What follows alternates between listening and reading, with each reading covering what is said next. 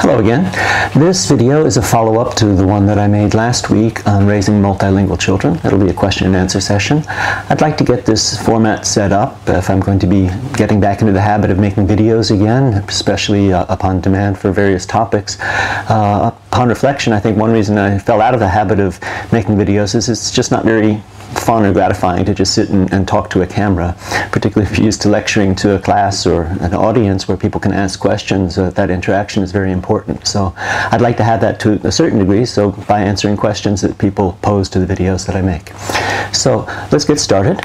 First of all, a guy named Dave Hayter posed several questions. I think that you misunderstood. You asked if you said that my sons weren't interested in German, so I didn't push it at them. I did not say that. I listened again. While I was talking about German, what I said is that I think that they need more time for their German, for their Latin, for their languages in general, but we have an hour designated for it, and they're not really able or willing to budget more time for that, so we have to limit ourselves to the time of about half an hour of German when we do it. I would say that German is one of their favorite languages, maybe not as such, but because it's one of their more advanced reading languages, we have the most fun with it, reading interesting things. So you also asked if I had any proposed new languages for them, or sort of a conscious introduction to polyglotry that I was trying to give them.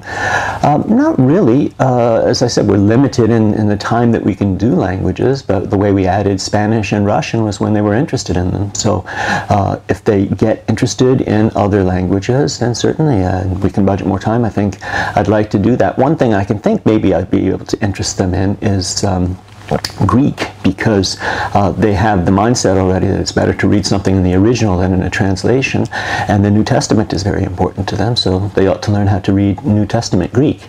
I think that kind of segues into a question that Bruce Tepke asked about the importance of Greek to me, Greek and Latin. And well, Latin I covered last time, of course. They're both critical languages in terms of the etymology and cultural heritage, things to read in them. So I would hope that if they got started by reading Koine Greek, then they would like to go back and learn and develop ancient Greek. Modern Greek is interesting. I understand there's a movement to finally get ancient Greek spoken again. That would be interesting to get them involved in as well, but that would have to come from their own interest. I really don't want to push them or force them into doing things. Dave, you also asked one final question, if they were drawn to any particular fields and how languages would benefit them. I'm not teaching them languages to benefit them. I'm teaching them languages because I'm a polyglot and it's what I do. I love them. I love my sons, so it's something I share with them. Ardashir is, the older one, is a little bit more, I think, inclined to do something maybe with languages in terms of writing or doing something. Valdemar, the younger one, wants to go to Mars. We went to the astronomy, a planetarium a couple of years back, and he learned that there's a Mars expedition planned for 2030. So he's got his heart set on being part of that, so maybe he'll be able to be an interpreter for Martians if we meet any there. Ryan Booth, you asked a number of questions. I'm talking about resistance on the part of kids to languages, and yes, I know that this is a very real phenomenon. In fact, yesterday I was talking to one of the IT guys at my university as he was installing something on my computer, and he's Pakistani. He's married to a Filipino lady, and they have a 4-year-old son, and since the two of them communicate in English, he was saying that his son just will not respond. If he tries to speak Urdu to his son, or I think he said his wife speaks Bisyala, if she tries to speak Bisyala to her son, he just looks at them with big eyes. He will not talk back to them. He will not interact with it. So I'm using my paper that I have my questions here in front of me. Okay, just a second there.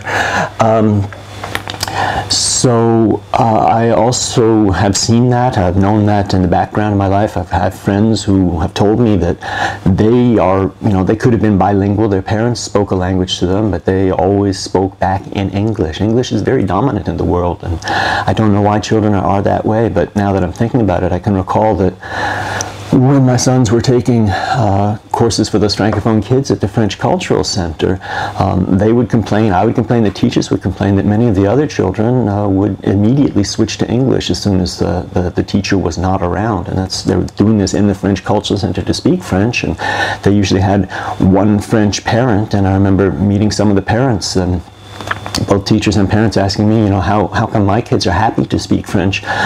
They don't switch to English, whereas theirs do, and I didn't have an answer for them. So I just think it comes back to the love that I feel for the language and for them, and just merging the two of those together. So yes, you asked if I speak French to them in public when my wife is not around. Yes, it's our default language. We always speak French. When other people are not around, when we're not in a group, it's rude to do that if others are. So then we'll speak English, but when we're alone, French is our language, whether we're in public or in private. And you also asked if I thought maybe their international life had rid them of the desire to blend in terms of other children sometimes maybe not wanting to speak foreign languages because it makes them stand out. I don't know how to answer that one. Probably yes. I mean, they have lived in 4 or 5 different countries, been around with different people, so I don't think that they feel any particular desire to blend in, no. Okay, so somebody just with the initials FMC asked a question about language mixing. It's noticing that I don't mix my languages when I'm speaking to them. When we're doing German, we try to stay in German.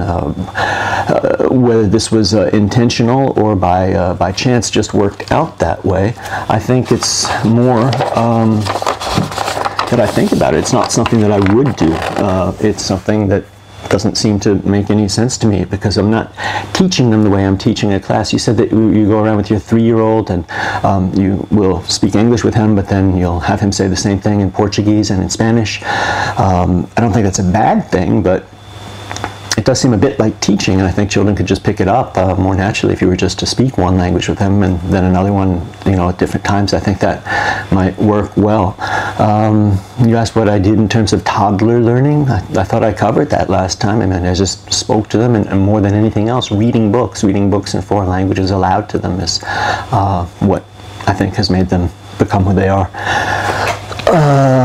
Daniel Cook, you say that you have a baby who's going to be born in a couple of weeks. Well, congratulations. Your life is about to change dramatically for the better, I hope. And you want him to become a Spanish speaker. So you're thinking of hiring a Spanish speaker for a few hours a week to speak to him. You want to know if that will work? I guess that's what people have done all through history when they get nannies or governesses to be with their children, and they specifically seek au pair girls to speak other languages. I don't think that will hurt, but I keep coming back to the theme of love and love of languages. Will this person love your child? Will the child interact enough with this person to sort of have this become a living thing, or will it just be a couple of hours a week? You ask about other methods. I do recall, for somebody like you, I have them somewhere. I could probably find it. I don't remember offhand. There is a set of CDs that was made that had it was designed for babies, infants, to hear all different languages. So that we don't lose our phonetic window. I think that they say that there's about 200 phonemes that are used in human languages altogether, but most languages only use about 50. So when we're young, we can hear all 200, but as we grow up, we don't hear them, so we lose 3/4 of them. So maybe listening to these CDs will keep that sort of phonetic window open, and the child will be able to learn better languages better later on. Other methods you ask about, I would say that you have the opportunity to challenge yourself and challenge your child. Improve your own Spanish and improve it with your son or daughter and grow with it. And that will be the loving of sharing a language. So yeah, use this occasion to improve your own Spanish. Finally, an American linguist asked a couple of questions. You wondered if I was giving too much emphasis to languages and humanities, and how did I go about with teaching, I'd have to look it up, STEM, science, technology, engineering, mathematics, and sports and exercise. No, I don't think I'm doing too much languages and humanities with them. They have a good balance of classes that they're doing. Yes, that in their program they're supposed to be mainly learning independently, but when they write essays, and they write lots of essays for both English and history, I'm the one that reads those and gives them feedback on them. I spend an hour a day on foreign languages with them, but they actually do probably spend more time on science and math. I'm not good at those, but my wife is, so she corrects their mathematical and science work. They're just as good in these. If I can be a boasting father, last semester, Artis Shear, who's only 15, took the AP exams in calculus and in chemistry as well as in English, and he got a 5 in all of them, the top score. So they have a fair balance of science and math as well in their learning. And sports and exercise, well, yes, I'm their gym teacher as well. We have a great deal of fun exercising for about an hour a day every morning too. It depends on the season. We'll go swimming, we'll play baseball. Lately we've been lifting weights, so we do a whole bunch of stuff. You asked about musical talent, whether this language developed musical talent and they did music. I'm not sure if I can see a direct link between language learning and music learning. I'd like for there to be. But yes, they do play piano, both of them. They've had lessons and classes for many years now, 7, 8 years. They passed several exams in them. They play very well. They don't play much spontaneously because they feel like playing, which I wish they would do, but they certainly know how to do it. And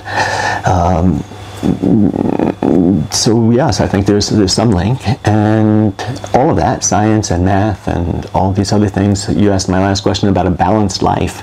What that means, well, in my own case, it means not being monomaniacally obsessed with learning languages like I was for a good portion of my life, and trying to do some creative writing and develop other talents, play my flute, just spend more time with my sons, helping them grow, all of that. And likewise for them, when I say a balanced life, why I don't want to force them to spend more than an hour a day. If they wanted to spend 2 hours a day on languages, I'd be overjoyed to do that, but they really do have a fair amount of schoolwork, and I would rather that they have more time to be creative on their own and read spontaneously on their own than have me force any kind of project upon them. Okay, so that's pretty much all the questions that I specifically got to this topic. So I just want to say that I'm kind of committing myself to making a video a week. I'd like to do it on Saturdays. So this is when I have time to sit here and do this. And I think I will be able to do that pretty much all the rest of at least the next 2 months for the rest of this semester. But for the next 2 weeks, I won't be able to, unfortunately. Next week, I will be at the Polyglot Conference in Ljubljana. Maybe I'll meet some of you there. And then the week after that, another example of a balanced life, I'm the faculty coach of the Model United Nations Club at my university, and will be participating in an event at another university the following weekend. So I may not be able to post a video for the next 2 weeks, but I will certainly do one on the next Saturday. Thank you.